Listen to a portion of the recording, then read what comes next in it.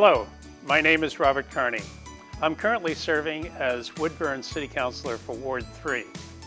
Ward 3 covers selected areas of North Woodburn and also all of Tukwila. During a recent council meeting, my colleagues chose me as council president.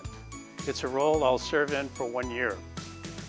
The council president serves with the mayor, and if the mayor is unable to perform certain selected city activities such as ceremonial activities or activities regarding our ordinances, voting, or presiding at council meetings, it's the duty of the council president to be able to assume that role.